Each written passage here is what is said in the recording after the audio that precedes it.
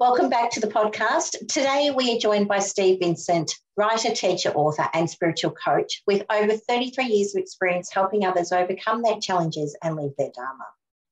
Steve is a public speaker, workshop facilitator and creator of Pendragon Men's Circle and Copywriters Escape Room support programs. He is a lover of sunsets, and his search for the truth of our human existence has stretched from the sands of the Sunshine Coast to the hot springs of New Zealand to the Peruvian Amazon for ayahuasca ceremonies, and has included many an energetic healing online and in person, and long hours alone pondering the meaning of life. Steve started out as a high school teacher and became faculty head and vice principal, and then moved into a freelance journalist, copywriter, writing coach and marketing consultant. His own journey has taken him inwards to unlock the pain of the human experience, which emerges in his words that are said to move women to tears and make men squirm. An experienced speaker, he has captivated audiences as large as 1,500 and coached groups of all ages and sizes. Steve is a father to 4 adult children and lives on the beautiful Sunshine Coast in Queensland, Australia. And when he's not writing and mentoring others, he can be found at one of the beautiful local beaches, communing with Mother Earth or gazing out to sea. Steve's published a book called Finding You, and one of the reviews about his book is amazing, and it says, if you've ever felt the pain of disconnect from yourself, from those closest to you, or from the world in general, then Steve Vincent's raw and authentic words are here to help. If you want to find true freedom to find you, then you're invited to take the journey into your shadow self. So on that note, please welcome our guest today, Steve Vincent. Hey, hello, thanks. Thanks for being with us, Steve. Pleasure. So that's a little bit about you, but for those who don't know you, can you tell us a little bit about your background and how you came to where you are now? Yeah, look, I am so boringly normal, if I can put it that way. I grew up in Brisbane, the suburbs of Brisbane. We were a normal, average, lower middle class family. I'm the youngest of 6 kids. We had a strong Catholic faith, and I was given a script to follow. And that script was work hard at school, get good grades, go to university, get a good job, and everything will be happy and everything will be great. Yeah. And I did that, and I did that really, really well, but I wasn't happy. Yeah. and things weren't really great, and I guess I never really felt I fitted in many ways. One of the things I've worked hard on too is not to project out and blame my upbringing for how I'm feeling. I can acknowledge that that's what happened and I followed it, but it just never really gelled with me. Don't get me wrong, I'm very good at teaching people, very good. So all of the things that I did that got me here have got me to this point, but it also was me in many ways not really being me. And I've spent decades, I think, unraveling that. Don't get me wrong, I have a very successful life. I have a beautiful wife, beautiful family.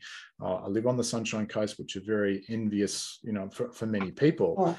So it's not like things are bad, but in here, things have been tough on occasions, and life is, and I guess if you're an empathetic person as well, life can be difficult. And so I've spent a long time unraveling that. And I think one of the things too, I have felt that all along, but I've ignored that. And I've put a mask in place pretending that everything is fine. And, you can squash that stuff, those feelings down for so long, but it comes back again and again and again. And at some point, you actually have to listen to that voice that comes from somewhere and take some action about that, right? Because, life is a journey, but the little tap on the shoulder that you get, that little voice, that little gnawing away, it does not go away. No. And so you either suffer in silence, mask in place, pretending, oh, hi, how you going? Yeah, I'm really good. Or you do something about it. Yeah, and sometimes wearing the mask and being happy on the outside, but inside, you know, things aren't right. Sometimes that mask is just, it's easier than looking inside and doing the work so that you can live your full expressed self. Yeah. So how did you get to where you are now? Like what was some of the work you did? I've done an awful lot of personal development stuff, from the big Tony Robbins rah-rah type seminars to individual coaching to journeying with psychedelics, ayahuasca in the Peruvian Amazon, which was a very big experience. I've had energy healings, journaling, breath work, cacao. It's almost like I'm this self-development junkie. I'm happy to own that. That's fair enough. But I guess it's like us humans, in my belief, us humans are like layers, right? And we do one thing to reach a certain level, we peel a layer off, and then we have to do something else because that layer is now different and you're now a different person. So peeling another layer off and another layer off. So to me, it's been a journey of, I guess, self-discovery. And the hardest thing for me, I think, has been honest with myself at every step of the way. Because, and you mentioned it, and I said it at the start too, about it's just so damn easy just to go, mask in place, yeah, everything's fine. Yeah. And that works for only so long. And, you cannot be untrue to yourself. I guess I did it for years, for decades. But there will come a time when that gets to a point where you go, no, I've had enough of this. Yeah. And, that's, I guess, one of the things I'm describing there is the shadow self. The Carl Jung, he said it best. He said, everyone carries the shadow, and the less it's embodied in the individual conscious life, the blacker and denser it becomes. He said, at all accounts, it forms an unconscious snag that thwarts our most well-meant intentions. Those are beautiful words. Yeah. An unconscious snag. So if there is something stopping you being happy, if there's some glass ceiling, there's a good chance that there's stuff shoved down in your shadow. So you have the person that you show the world, and then you have this other side of yourself that's got all the stuff you don't want to show the world, your shame, your embarrassment, your fears, where you feel small. And what he says is that if you ignore that stuff, that's just going to silently run your life, and you basically will never be happy. That's the key thing. Yeah, and I agree with that as well, because you have that little voice in your head, and if you suppress it, and those feelings, those head, heart, gut feelings, you can logically know something, but then if your heartfelt or your gut's telling you, and people ignore those signs of the heart and the gut, but they're there for a reason, and our body is telling us in different ways. And I love the fact that you talked about the little tap on the shoulder. Go away, right? In my coaching, I quite often use this analogy with my clients, is that, the universe will send you a message, and it'll give you a little feather, a little tickle, then a little tap, and it'll give you a slap, right? And then if you're really not listening, it'll send a truck, right, to just slow you down. Now, that can be emotionally, can be physically, can be both. And sometimes when people push themselves too hard, and then they metaphorically and physically fall over, they don't understand why. But for me, I think that connection back to the shadow, trying to give you a message that it's okay to be you, it's okay to live your full self, it's okay to accept and embrace and acknowledge that we aren't perfect, and that's okay.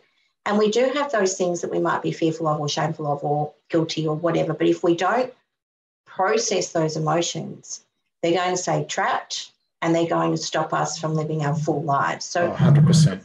Why, for you, because you've written a lot more on this than I have, why is shadow work important? What is the essence of doing the shadow work? Yeah. So I'll go back one step. One of the problems or the difficulties, the challenges with shadow work is that who wants to admit that they're petty, they're nasty, they're weak, they have shames, they have embarrassments, they have guilt, they have fears. No one wants to admit that stuff, right? And so we don't look at it because it's uncomfortable. Absolutely. I don't want to admit that I'm less than. I don't want to admit when I walk into a room I feel this small or this big, whichever way I'm feeling at the time. And Dr. David Hawkins, I don't know if you're familiar with his work, but in the book Letting Go, he said there's nothing unique about any of us. He said that when it comes to the way we symbolize our emotions, he said everybody secretly harbors the desire, or the fear rather, that they are dumb, ugly, unlovable, and a failure. Everyone has some version of that going on. I mean, I was so relieved when I read that, right? Because it was like, oh, thank God, it's not just me, right? And so the thing, why that's so important is that, to get back to your question, why shadow work is so important, right, is because if, think of us like this, if this is the bright, shiny, hey, look at me, I'm a good teacher, I'm a good speaker, blah, blah, blah, blah, blah. Over here is, I feel dumb, I feel small, I feel weak, I feel challenged, I feel embarrassed. If I'm not looking at that part of me, I'm only accepting part of myself. And I can never be happy and I can never feel whole. Because I'm not looking at both sides of me. It's only when I accept that I have all of those things, my pettiness, my shame, my guilt, my fears, it's only then that I can be like a whole person. Yeah. You can only ignore yourself, for so much of the time, because ignoring that part of you doesn't make it go away. And I guess you can't find, you can't find true freedom, because if you're ignoring your shadow, you're often always wearing a mask, and wearing a mask is not freedom, right? It is you pretending to be something that you're not. Yeah. And it's like yin and yang. It's the laws of polarity, isn't it? Totally. We can't have, the sun without the moon. We can't have sunshine without the rain. Yeah. You need a little rain to make a rainbow. So having those shadow selves and having those fears, those little feelings of jealousy or pettiness or whatever, we all have them at some point in time. And if we suppress them, they probably grow more. Whereas if we let them flow through us, we've acknowledged that we've had that and now we've let it go. So now we can open space for other things to come in. But we are going to have ups and downs in life, because you can't stay up 100% of the time. Yeah. No matter what Tony Robbins looks like, he has to have downtime. Right? Well, give me a high five for that, right? That man is just, woof. Anyway, but he talks about his downtime and his meditations and what he does to reset, and that those events do drain him if you listen to some of the things he says. So there is, I think there's freedom in acknowledging that we are all of those things. Yeah. And I think freedom in acknowledging them, but importantly, being okay with acknowledging them. Now I'll give you an example. If I hadn't have done all the work and understood the shadow and gone into all of that 10 years ago, 15 years ago, you would have got a very different version of me on a call like this. It wouldn't have been as raw and authentic. It would have been much more polished, because I wanted you to see me as this wonderful speaker who was really, really intellectual and can really articulate things and really help people. I wouldn't have been able, because I felt so, I was only looking at one side of myself, I wouldn't have been able to say that, you know what, Helen, I feel really small sometimes. I feel guilty when I've got success. I feel guilty when I've got failures. I could not have admitted stuff like that publicly. Like, who wants to admit that? Oh gosh, how embarrassing, but that's me, right? That authentically is me. And I say again, until we can authentically accept both sides of ourselves, it's like you say, look at nature. Nature has seasons. Nature has night and day, flood and famine. Why do we think we're any different? Yeah. Yeah, we're not. And I'm the same as you. I couldn't have done my podcast 10 years ago. I was a different person. And, that upbringing that we had, that, you go to school, you get a good job, you buy a house, you get married, you live happily ever after, right? Yeah, that's nice. And that has happened to some extent. But that inner fulfillment for me is just the journey that I've been on. And I'm still on that journey of self-discovery. So that leads in nicely to my next question. What are some of the best places to start a journey into, I call it self-love, self-compassion and self-acceptance. So what are your thoughts on that? And if someone was listening to this today and they're relating to what we're saying about wearing a mask and not being their authentic self, what tips can you give them where to start? Yes, I think the first thing is just radical self-honesty. You know, in that moment, saying to yourself, yeah, I'm angry, or yeah, that cheesed me off, or God, I can't stand my sister-in-law. You know, she pushes my buttons. You know, well, oh, I can't say that about my family. Whatever it might be, in the moment, that radical self-honesty and acceptance of that, not judging yourself. You know, that's the key thing, right? Oh, you know, you can't say that. Oh, gee, you're not a very nice person if you feel that. Well, you're just a human being if you feel that. Yeah. You know, and I think a lot of the time, because we have those layers of masks and that mask in place, we don't acknowledge that. We don't acknowledge we don't like the sister-in-law, or we're going to the Sunday family roast dinner, whatever it might be, because you don't want to be seen as a non-dutiful son or daughter, or a bad family member. And so that okay with being imperfect, I think, is really, really important. Yeah, so you've touched on something there about going to the family functions and the events. And I know that a lot of people go out of obligation or fear of rejection from one family member, whether that be a parent or someone, that if I don't go, what are they going to say? But you go and you're miserable. Yes. Right? So, you know, talk to me a little bit about that. Yeah, I have, I'm youngest of 6, so I have lots of experience in this area. I'm a big family.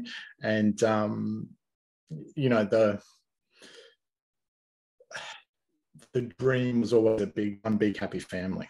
You know, what a crock. I mean, you get some Christmas and there'd be 50 people there, right? Yep, I can relate. How can you have 50 individuals together and there not be issues, right? Human beings just aren't like that. And so here's the thing, and this gets back to honesty. You know, do I really want to go? Do I really want to host 50 people at Christmas? That's what I used to do. It was a horrible lot of work. I mean, I enjoyed parts of it, but it was a lot of work leading up. It was a lot of work afterwards. And I just said and I did it for years. And I just said one day, am I enjoying this? No. Am I going to do it anymore? No. And I told people, I felt sick in the stomach telling people, my family, I'm not hosting it anymore. I'm not doing it. And, you know, the parts of ourselves wants to go, well, gee, aren't you being selfish? It's only once a year. You know, your mind's going, don't be so selfish. God, you're not a very nice person. You're being selfish. Yes, I am. It's my life. Yeah. You know, so what's the alternative? You either piss yourself off, or you piss someone else off. I mean, Dr. John Demartini, he calls it the law of lesser pisses. You're far better off pissing other people off than pissing yourself off, because it's your life. It's not their life. They won't like you. They'll call you selfish. Well, it's my life, right? Why are we so conditioned? Why are we so afraid not to stand in our power and have that sovereignty? Yes, me not turning up may piss you off. It doesn't mean I love you any less. If you want to interpret it that way and be all this victim, well, so be it. But law of lesser pisses, right? And you're better off pissing someone else off than yourself. Yeah, I like that. I'm going to look up his book. The other thing about the selfish is that it is institutionalized in our minds from a very young age, that if we don't conform to someone else's thoughts, what they perceive should happen in that environment, then we're being selfish. But why are we being selfish? We're not. We're being true to self, and that's being self-full. And we should be teaching our kids to be self-full, not arrogant and not at the detriment of others, but self-full, to allow yourself to feel full and to live a full life. Because this compliance and this obligation expectations is a lot, I think, of what gives us that inner dialogue of, well, should I, shouldn't I? Yeah, I know I'm not happy. I don't want to do it, but then am I being selfish? All that monologue that goes on inside our mind.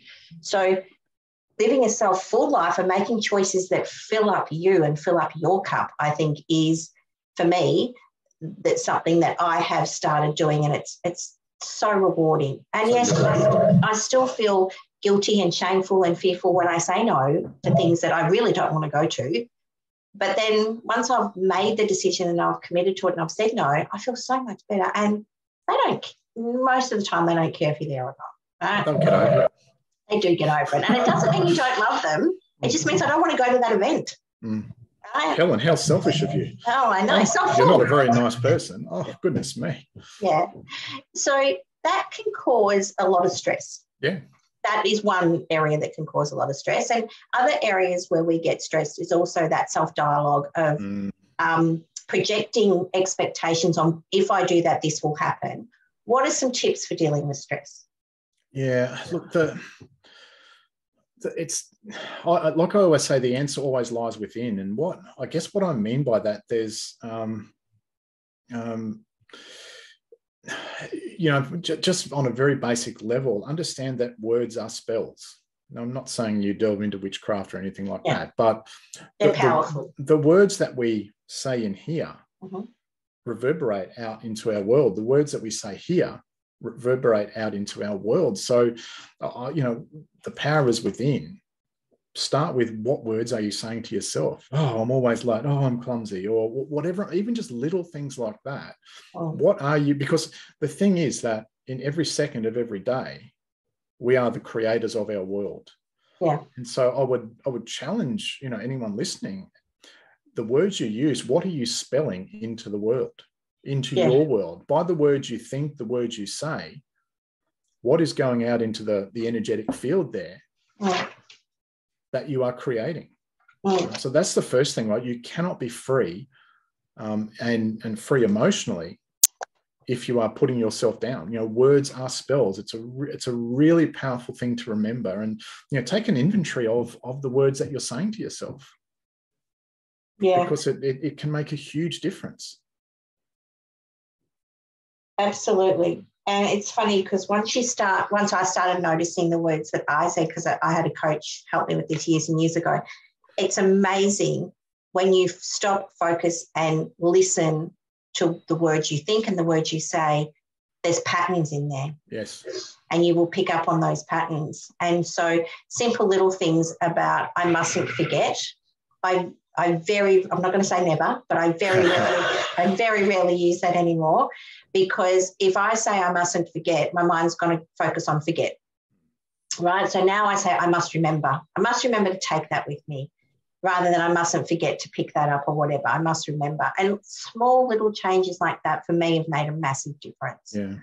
I would add to that things like words like could, should, I must, I have to. All of those things are very energetically, very heavy, obligatory kind of words. So look for where you're saying, oh, look, I've got to go and do this now, or I should really do that. Should you? Or are you just choosing to? Or is it coming from a place of guilt or fear? Or expectation. Yeah. Yeah. Yeah. So those words, I think that's a really good tip for dealing with stress, is focus on your words and what you're saying to yourself, and then notice the patterns. Yes. Because I say a lot on my podcast, and just if you know me as a person, with awareness comes choice. If you're not aware of these things, you can't do anything about it. But if you focus on your patterns or the words you're saying, and then you want to make a change, you can, because you're now aware of it. And then you have choice. That's a really good point. I actually think there are three things for any sort of change. Right? You touched on the first one, awareness. You can't change something unless you're aware of it. So like us having conversations like this is a good way of raising awareness. And the second thing is, to in the moment. So you're aware of something in the moment, to pause and accept or acknowledge that that's happened. Oh, there I go again with my obligation or my negative self-talk.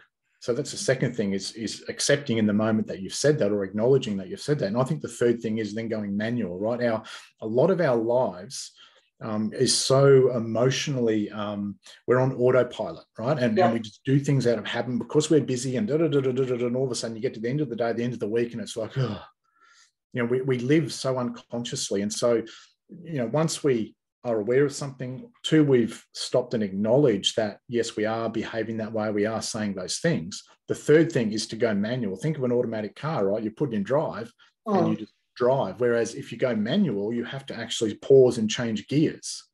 And it's in that pausing and changing gears that actually we can change. But it starts, like you said, at awareness. It's got to be awareness of our words to ourselves, for example, in the moment. Oh, there I go again with my could, should, must language. The manual part, how can I replace that? I want to do that.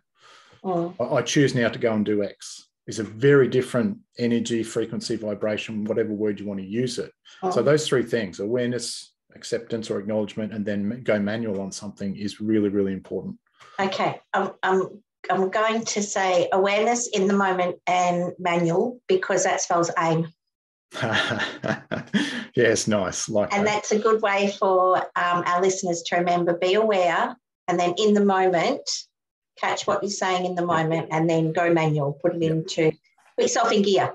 Yeah. Rather than just on automatic on drive. Yeah. I speak a lot about an acronym OCCE, not quite as good as AIM, but nearly. And I say observe your thoughts, observe them, then catch them and hold on to them. And are they working for me? Are they not working for me? If they're not, change them. So observe, catch, change. And then E for engage, like just engage differently. Even just the slightest little bit, you will engage differently once you observe and catch because you are now aware. So you observe, you catch, you change, and then you engage differently to affect a different outcome. But AIM is much simpler, awareness in the moment, so pause and then go manual. AIM. Yeah, that's really good.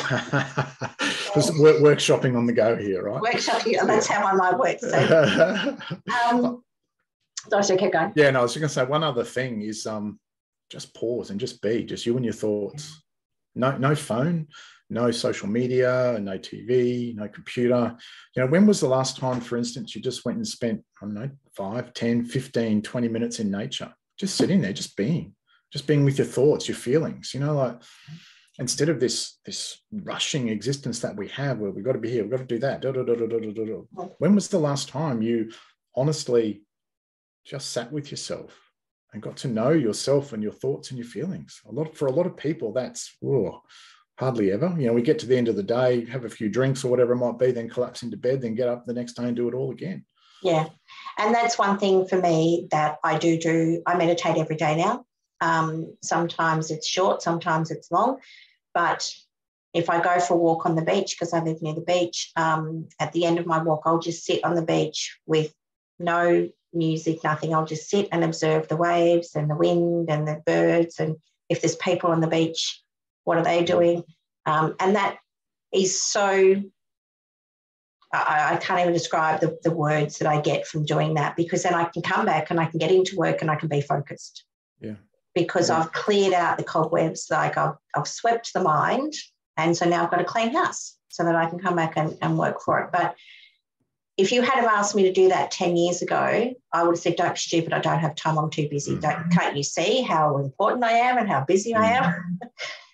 But taking the time to slow down helps you become not fast, but be able to do more.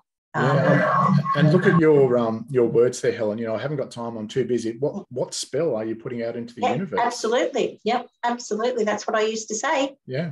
Yeah. And who hasn't said I'm too busy, haven't got time? Yeah. I've said that all the time. Yeah. Yeah, but we sit down in front of the TV every night. Yeah. Right? Yeah. So there's always time you can make time to do things that you value and feel are important, and our own self-care, self-compassion. So being so hard on ourselves and beating ourselves up and, so stupid, we shouldn't have done that, blah, blah, blah. It's now, if things don't go as I planned or as I thought they might, then I think, okay, well, what have I learned from that? It's a really good point.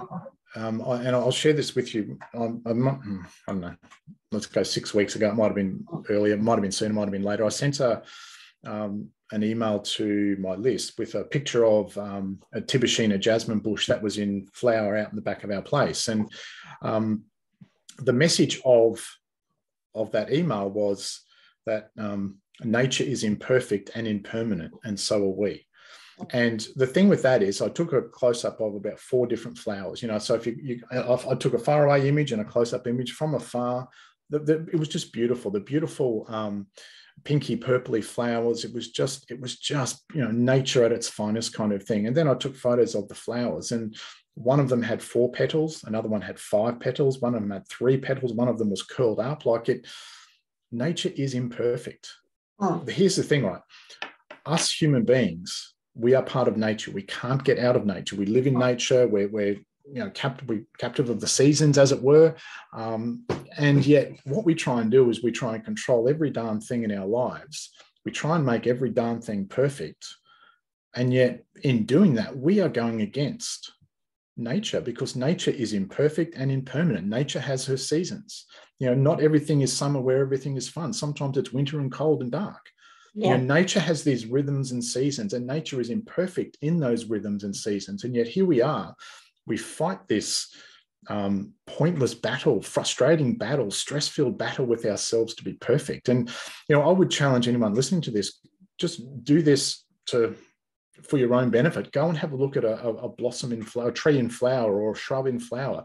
Go and have a look at a tree and look at its gnarly bark and how straight and beautiful some branches are and how gnarled and awful some other branches are. And just observe, because when you see it with your own eyes, you kind of, actually, I get it. Yeah. There is a massive lesson from nature about the impermanence and imperfection out there. Yeah. You spoke earlier about, sometimes you walk into a room and you can feel small and that you've experienced self-doubt. So, people could look at you and say, oh, you're so lucky and you've done this and you've done that and you've got a fantastic career. So you've experienced self-doubt in the past. How have you answered that little voice inside your head that might say, well, who am I to do this? Who am I to write a book? Who am I to be a coach or whatever, marketing writer and things like that? So how do you answer that voice in your head that might pop up, or does it still pop up? Or well, the last time I experienced that little voice in my head was about 45 minutes ago, just before we got on the call. And it was saying those same things. Gee, you better be on point today. Gee, are you sure you're the right person for Helen and her group? Gee, you better make sure it's a really good job. Why aren't you doing something? Like, I had all of those things. Gee, what if it doesn't work out well? Gee, what if you look silly? What if you don't do a good job for these people? I had all of those things going on in my head. And every time I speak in front of people, every time I run a workshop, I have all of those things going on inside my head. And one of the things I take comfort from is, I'll go back to David Hawkins in his book, Letting Go, is that, everybody secretly harbors the fear that they are dumb, ugly, unlovable, and a failure. So if I can, I guess to answer it directly, how I overcome that is I just accept that's part of me. Yeah. And I also accept the fact that if I just turn up and be me, that is enough. Yeah. Yeah. And that is so powerful, because I just think, well, I'm giving you me and my best, and that's enough. And if it's not the right thing for you, that's okay. You don't have to accept it. You don't have to be part of it. You can just ignore it and walk away. But if you resonate with it and you want to be part of the tribe and we can get together and lift each other up, then jump on board. So, but again, 10 years ago, I wasn't that person. 10 years ago, I wanted you to like me. I really wanted you to like me. Agreed. And for me, 10 years ago, I would have had 300 pages of notes, and I would have had slides to show you, and everything would have been structured and blah, blah, blah, blah, blah. It would have all been this wonderful presentation of, well, oh, gee, that was so polished and nice. But it also would have been inauthentic in some ways. Yeah. Whereas, like, if we've got time, Helen, I'll just give you this one more example. Yeah.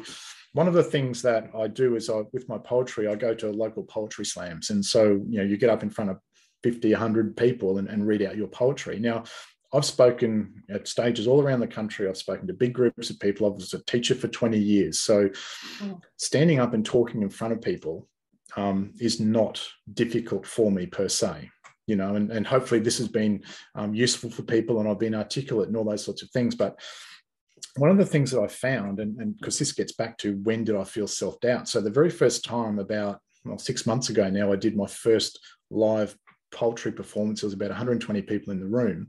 And I got, I've got this, I've done this speaking before. I got up there and it was kind of embarrassing because I realized my legs were actually shaking. I had to really concentrate to hold my paper still. And I'm going, look, what the hell's going on here? And anyway, I got through the poem and everyone clapped and I sat down and I was really thrown by that experience. And I'm driving home and I kind of, the conclusion I came to was that because it was like my whole body was kind of shaking, that I managed to just hold it together long enough. It was weird. I'm in my mid 50s and I'm coming apart on stage where I never have in the past. And I think what the thing was, I realized that a lot of my speaking and so forth and my workshops have all been, like I said, very structured and ordered, and they've all come from my mind to get people from one point to another. When I was sharing poetry, which comes from the heart, my goodness, that was an incredibly vulnerable place to be. And it dug up more stuff from my shadow where I still needed to be liked, obviously, even though I've done all the work, I still needed to be liked. I didn't want to be embarrassed. All of that stuff is really, really deep. And part of my stuff too is I have to be a high achiever, right? I got recognition and love by being a high achiever. And if I don't get, not a high achiever, don't get the award, then I'm not loved. My self-worth was very tied to my achievement. And so going to this, and I've done it 4 or 5 times since then, I've made myself go and do this, get up, and I don't shake as much as I did the first time, but putting myself in a vulnerable position, which was a relatively safe space, because it was a very encouraging environment. But yeah, I still get things like that come up, even though I've done all the work. I've been to South America, been to the Amazon, et cetera, et cetera. Because I'm a human being, I still have those things. And I just, at the end of the day, I just accepted, okay, yeah, I was really vulnerable then, and it was a really difficult thing. And I guess it got me thinking too more that a lot of people say, well, I've gone and done the course, gone to the seminar, that should be fixed now. And my take on that is that, well, gee whiz, we shower every day, we cook every day in the kitchen. Why is my personal development any different? Why we accept those things, right? But because I've gone to a seminar or read a book, I shouldn't have to deal with that stuff anymore. And so that whole experience of being vulnerable in front of people and me shaking almost uncontrollably, was a beautiful learning experience for me, because it made me realize that I've still got a lot of work to do in my shadow, with that achievement being tied, or my self-worth rather being tied to achievement. So I've been looking a lot of that since that episode. So yeah, I still get that little voice in my head. And all of us have it. It might not be with attachment to achievement being equal to love, but we will all have deep inside of us, in our unconscious mind, the association that this means that for me. Yes. And it's come from a very early age, but we don't know because it's unconscious and it's back there, but we know how we respond as an adult to a certain situation, but we're not really sure why we respond that way to that situation. So doing the work and you showing yourself through your poetry was you really giving a bit of yourself to everyone, which can be scary because, it's not taking them on a journey from here to here in a normal training environment. It's sharing with the audience. But going back to that quote that I quoted at the beginning from your book, that if you want to find true freedom to find you, then you're invited to take a journey into your shadow self, that one of your readers wrote about your Finding You book.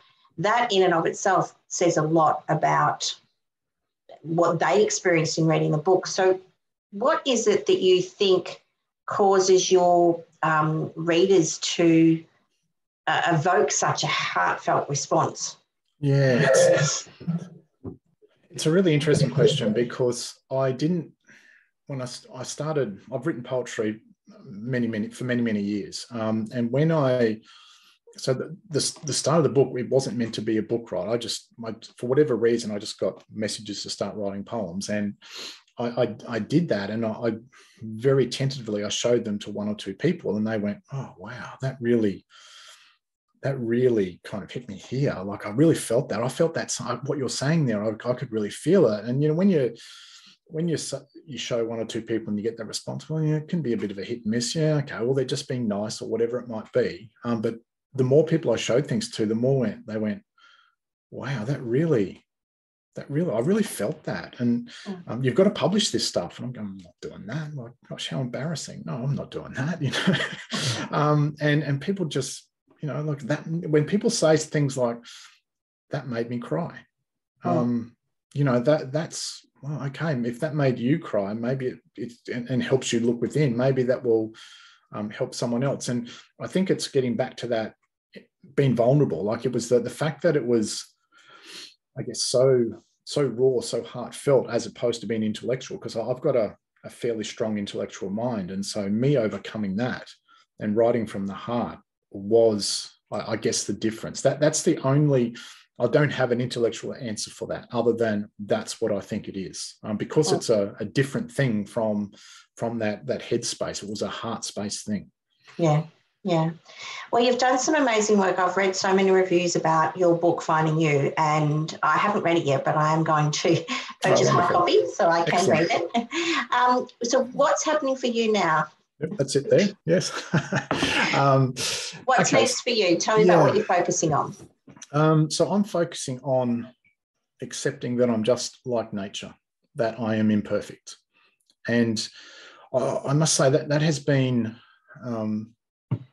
an incredibly liberating thing for me, because I don't beat myself up as much anymore. And so that, to me, that's a daily ongoing thing, of just, I'm going to, and so just a quick example, if this happened 10 years ago, I would have got off this call and gone, oh, I didn't mention that. I should have said that. Why did I say that? Blah, blah, blah, blah, blah. But, I now know that whatever I've said are the things that people who were listening needed to hear. So I don't beat myself up. So that's the thing about being imperfect. The other thing is that I'm continuing to look within. I continue to have my just be moments. I continue to work on my shadow, but I'm also, I've got another book in the pipeline. I'm not going to say what that is just yet. And we can have you back on, isn't it? Yes, I'd love to. Yeah. And I'm also creating some programs that we'll be launching soon. So, and again, I don't want to say too much about them right at this moment, because there's nothing in ready to be let go yet. So, okay, that's fantastic. It's very exciting. I can't wait to see what programs you're releasing and the new book. So, to finish today with for our audience, in one sentence, what advice would you give to someone who is maybe feeling a little bit lost or overwhelmed, or just lacks confidence and wants to find it? Know that you're not alone. You're not broken. You're just human. That's perfect. Because here's the thing. This is 2 or 3 sentences, but here's the thing, right? When we are hurting, when in that moment we feel small or petty, or we feel like we're being selfish, we don't feel good about ourselves because those emotions are uncomfortable. When we feel that, it can feel very isolating. And that mental loop can start and get worse, because emotions start the thought, right? Sorry, thoughts start the emotion, right? Oh, I'm terrible, and then I feel terrible. So that to me is the big thing, is to know that you're not broken. There's nothing wrong with you. You are human, and you are having a human experience, and you are unwinding in your imperfection, your human experience. So there was 35 sentences. Apologies there. That's okay. That's fine. That was a really beautiful way to put it. And the other thing is, we're not alone, and we're not broken, and other people are going through it. And to actually talk to someone. Yeah. Because sometimes just speaking about how you're feeling is a weight off your shoulders. It releases energy. You're 100% right. It releases energy. Yeah. And the other thing I would say, sorry to talk over you, the other thing I would say is that, bravo to you for looking within and acknowledging that and doing something about it, because most people out there have just got the mask in place and go through life on autopilot, right? Same thing this year as they did last year, the year before, data. So good on you for looking in. You're more power to you. Wonderful. I acknowledge you for doing that. Yeah, and they should be proud of themselves if they're able to acknowledge and see that they're caught in a loop, or that they're caught in these patterns of words, or that they're just in a moment that they just don't feel good. And that's okay. You're imperfect. Just feel through it, because that storm will pass. So you might be in the middle of that storm, but storms don't stay forever. That storm will pass, the rain will ease, the sun will come out, and you will see a rainbow.